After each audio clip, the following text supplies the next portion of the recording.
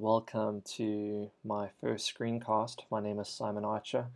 I'm doing this because I'm currently playing around on creating an application which integrates with the Parse platform. And because I've been playing around with it for quite a bit now, I thought I might actually take what I've learned and create a video for someone else out there who's doing the same. So what I'm doing is that I'm going to demonstrate how to integrate Parse into a Swift project.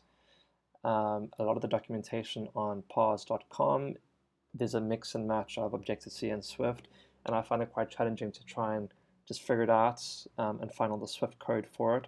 So I'm just going to condense it into one screencast where I'll show you how to do it and get it up and running relatively quickly.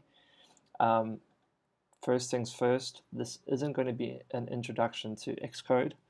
I'm going to assume you know what Xcode is and you have Xcode. I'm not going to show you the different panels, what they mean, etc. And this isn't an introduction to Swift itself either. So I'm going to assume if you're watching this that you're familiar with Xcode, the app developer program, and that you're familiar with Swift. At least that's, I'm not going to explain, all the syntax involved. I'm just going to show you the code to use. I might go pretty quickly through this, but because it's a video, you're obviously, of course, free to pause and, kind of catch up if you need to catch up. So this is, again, just to show you how to create a new project in Xcode and how to get your Parse platform working and how to save an object to your Parse database in just a couple of minutes. All right, so first things first, of course, is to go to parse.com. If you don't know what it is, there's some information about it, but basically they're a platform where they handle quite a bit of your back-end stuff for your application. So they help with saving objects to a database, for instance. They help with push notifications. They help with server-side code you want to run. I'm not an expert on it, but basically if you're looking to get application up and running with minimal effort, something like parse.com is a service which allows you to do that. They have a pricing structure, but the way that it works is that if you're basically creating a new application from the ground up, the pricing won't affect you. It's free up until a point. So let me just show you exactly how it possibly works. So as you can see that they have a free version of the Parse service that has 20 gigs of file storage, 20 gigs of database storage, 2 terabytes of data transfer, and a background job, 1 million unique recipients for push notifications, and analytics is free, etc. And what they try and do, I'm assuming, is that they're trying to make it easy for newcomers to application, or if you're building an application, to kind of pull you into it because it's free from the get-go. And then as soon as you start hitting more than 1 million unique recipients, so if I'm not mistaken, this kind of means more than 1 million users, unique users to application, and your app starts being used quite a bit. People are making requests to your application greater than 30 requests a second. Then they start implementing a fee structure. And so yeah, it's kind of like a good problem to have if you ever get to that point, because it means that your application is doing well, and then you can decide whether you want to continue using Parse and paying for the service, or pull away from Parse and use your own service. But that's not going to be part of this video. So what I'm trying to say is that Parse is free, and it's a great way just to get an application running and in the App Store with the database and everything else with it. So it's pretty cool for that. So you're going to have to create an account in Parse. I'm not going to show you how to do that, but it's pretty straightforward. Once you create an account, you'll go to your dashboard. So you'll see something like this. All right, you're going to create a new application, and we're going to call this Parse test, okay? Because just going to show you how to integrate Parse into a test application. So you create your Parse test, and then you can go to your quick start guide, and I'll take you to kind of walk you through the process here. So they have a couple of options on what you want to get quick started on. We want to get quick start on the data side, so we just want to save objects to a database now. Because we're using Swift, which is a mobile platform, we choose mobile. and we choose iOS because this will be iOS specific right now, so we choose the iOS platform. So you'll see now that they don't have a Swift option, but we're going to go with Objective-C, and we're going to put into an existing project.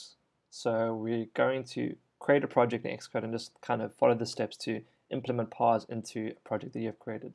So click Existing Projects. Now it takes you to this page over here where it instructs you how to install the SDK. So what you can do is you're going to click the Download the SDK button, and then it'll download it to your download folder, which is happening over there now. In the meantime, let's create our project. So I'm going to go to my desktop now. I'm going to go to Xcode. I'm going to create a new Xcode project. Single view application is fine for this. We're going to call this my Parse app. Doesn't really matter what you call it. I'm going to go next. All these options here you can leave as is. It's not going to be the point of this demonstration. You're going to save it to a location. So we're just going to save it where my default application is. And you'll then get to this page here. So now we've created a Swift project. All right, so you can tell that by this .swift file names on the left-hand side here. Once we have that, we can then go back to this page here, and you'll see that our Parse library has finished downloading. So it tells you here to add the SDKs to your application. So what that means is that you go to your Finder, you find the location of your download, you unzip the zip file, add the files into the folder here, you select the frameworks and you copy them and you paste them into your project. Option to copy items if needed, we want to do that, and we're going to go finish. So copies the files to application. What I like to do now is just to create a new group, so like a new folder, call it frameworks, and then just put all those framework files into the frameworks group, just to make it neat. Alright, so now I just move that to the bottom of my list here. It's purely house cleaning. You don't need to do it that way, but I just like to keep my frameworks in a frameworks group folder, which is over there. The next thing they'll ask you to do is add the dependencies. Alright, so this time you need to now go into your Parse app project. So you get this screen over here. Click on your My Parse app target, or whatever you call your targets, your project. Scroll down, and you'll see at the bottom here we have linked frameworks and libraries. You're going to have to click on the plus button here. A little search bar pops up with a whole bunch of frameworks, and what you're going to do is go through each one of these guys here, search for them, and add them to your project. Alright, so now the first one is audio toolbox.framework. Click on add, and it adds it to the bottom here. We're going to do that to the rest of them. So I have a list of these next to me here, so I'm going to go pretty quickly through them, but I'm essentially going through every one of those frameworks that was listed on that Parse page. Alright, so core location, mobile core services,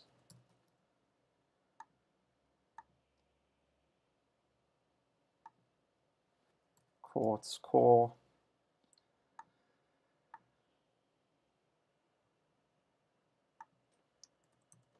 security framework,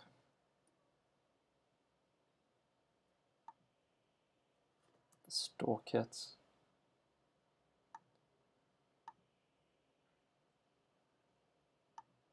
the system configuration framework,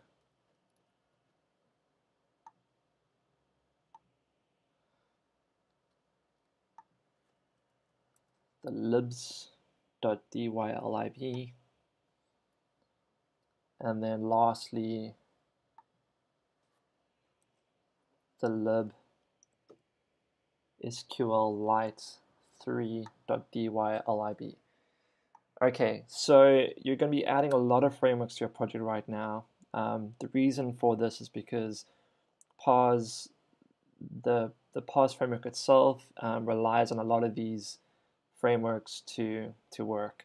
For this demonstration I'm doing now, you probably don't need most of these, but you might run into problems, especially if you forget one of these out. If an object doesn't save correctly, you don't know why. It's normally because the framework was not added correctly or something along those lines. But these are the core frameworks that Parse recommends you add to your project. So it's best to do it from the get-go, just in case as you create your application further, you don't run into any problems because you didn't add the framework from the beginning. All right, so we added all of the frameworks as they suggested over here. So now it says to connect your app to Parse. So you'll see now this is not Swift code, this is Objective-C. So this is kind of why I wanted to show you how to do it in the Swift version. So basically we're going to now go to appdelegates.m file. Okay, but before we do that, because it's Objective-C code, we need to import the Parse header file. And the Parse header file in our project, if we just have a look on the Parse framework here, the Parse file itself is Objective-C, and so we're going to need our Swift application to read and work with the Objective-C Parse header file. And so a way to do that is to create, it's called a bridging header file, if I'm not mistaken. Basically, it's a file in your project which is created to help your application, your Swift application, run with Objective-C files. So there's a couple ways to do this, but the quickest way to do this is to right-click on your My Parse app, your root kind of project, you click on New File, and we're going to add a Objective-C file to our project. Now this file you can name whatever you want because we're going to delete it. So name it test, whatever, it doesn't matter. All you're going to do is just add a new file of Objective-C type into application. Once you create this file, it's going to ask you, would you like to configure an Objective-C bridging header? And you're going to say yes, this is important. So we go, yes, we do want that. And that's all we want from this. All right. So you'll see now that the my parse app dash bridging dash header.h file appears in your project. Let's just move it into our proper grouping header structure. And now once you have that there, you can delete the test.m file we created. We no longer need that. We just created that so we could easily get the option to add the bridging header. That's what we care about. So now that we have the bridging header file, what we can do then is import the parse header file into that, and your application will look into this bridging header file from the Objective-C headers that it's looking for or needs. There's a couple other ones here I'm just going to import as well that I just previously prepared. Again, it's not necessary for this project per se, but it's nice to have. So now we're going to import the parse.h file as long as bolt and parse UI at the same time. So now that we have this, it's required for us to add these lines of code into your delegate file. Okay, so it's going to ask us to import this code over here to add it to the project app delegate file. Because this is Objective-C code, we can't just copy and paste this into our project. So what we're going to do is add the Swift version. So I've added the Swift version here. You can pause the video and just kind of look and copy and paste this or rewrite it onto your project. But it's basically the Swift version of this. What's important now is we see your application ID and your client key. You want to take what they've given you here, copy that into your application ID, and then copy the client key into the client key section, like so. Okay. If we now, it's going to ask us now to compile and run. Let's do that. So I'm going to click Start. It's built into my simulator, my iPhone 5S simulator. And if all goes well, the application launches and everything is fine. So you say build succeeded, which is good. And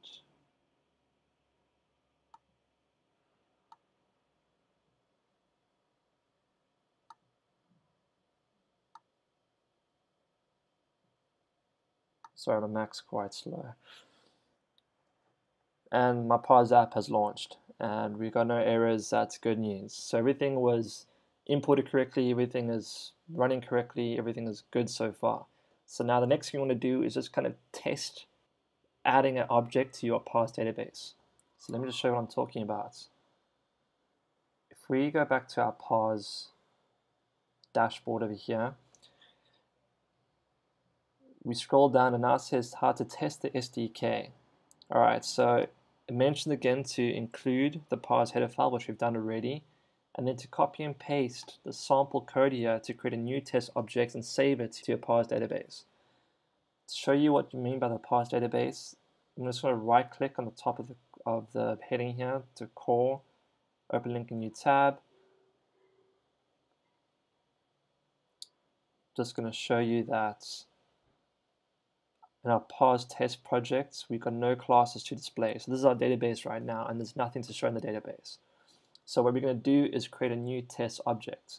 So you go to your main view controller file, and then in the view to load section over here, we're going to create a new test object. So the sample code they give you again is an ObjectiveC, but to do the Swift version, all you're going to do is add the following code, which I'm just going to copy and paste for you into my project. So again, you can pause the video right now, you can see what I'm doing here, but I'm creating a new test object, a variable test object of PS object with a class name called test objects. Alright, the test object that I'm adding a new, so this is a new property of the test object class we've created called foo, and we're adding bar as the value to it. We're then going to take the test object, we're going to save it in the background with a block. This with block is important in the sense that if you save in background without the block, your application might complain that there's some sort of methods running in the background which could cause problems. So I don't know the technical details exactly what happens with this, but just trust that it's best to save in background with block for this demonstration. It then does a success. If it is successful, we then print a line called test objective saved. If it fails for whatever reason, we then print a line say error saving test objects. Okay, so what we're going to expect now is when we run the application again, the application is going to run and then it's going to save. If it does save successfully, it's going to save a new file into, or a new object into our Parse test application on our Parse database. So let's try that out. So we click Start.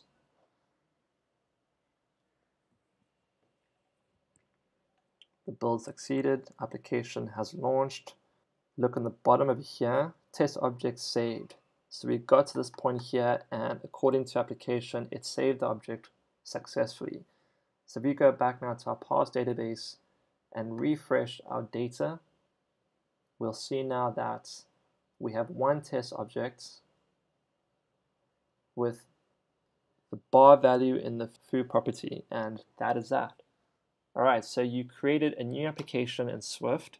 You've taken the Parse SDK, you import into your project, you added all the necessary frameworks to it, and you successfully saved an object to your database. Thanks for watching this video. I hope it proved useful to you. It was a quick introduction on how to get Parse integrated into an application of yours so you can get it into the App Store pretty quickly without worrying about creating up servers or databases, etc. I hope to continue the series with a whole bunch of other videos such as how to implement a login feature, how to save users, social logins, etc., and some other maybe more intermediate to advanced things like server-side code and cloud code, etc. But till then, thanks again for watching. If you like the video, subscribe. If you have any comments, please comment below, and I look forward to any discussions that we can have. Thanks a lot, and cheers. Bye.